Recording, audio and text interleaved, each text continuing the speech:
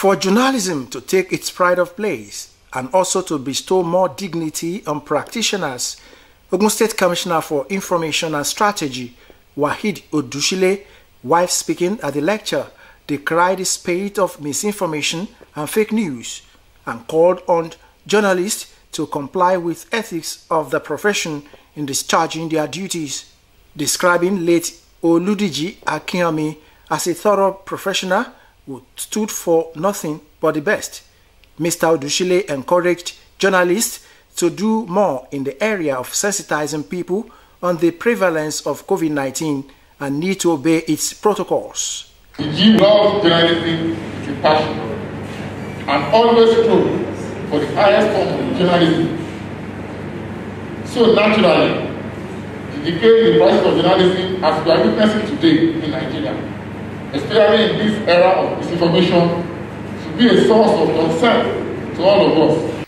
Speaking on the theme, journalism in an era of misinformation, the immediate past general manager, NTA Katsina Ayinde Shuaga, urged journalists to acquaint themselves with the use of the social media space so as not to leave it in the hands of charlatans who dished out fake news. He also cautioned journalists to always exercise some restraints in breaking news, but rather cross-check their facts before doing so. It's time to get more committed, professional, dedicated, and ethically oriented journalists that believe in the standards of the profession. Journalists who could take a distance from information which may interest some people but which is not in the public interest. Verifiable information is key. Other speakers, including the General Manager, OGBC, extolled the virtues of the late broadcaster and assured that the memorial lecture will be sustained. The late GM, Diji Akinhanmi, was a very likable and lovable character. He was a personality that we all refer to as second to none.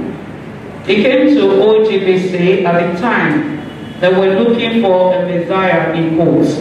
The late Diji was a thoroughbred journalist, a seasoned broadcaster, and a creator of record. The elder brother of the deceased commended the management of OGBC for immortalizing his brother, adding that his late brother had serious passion for journalism and had touched many lives while alive.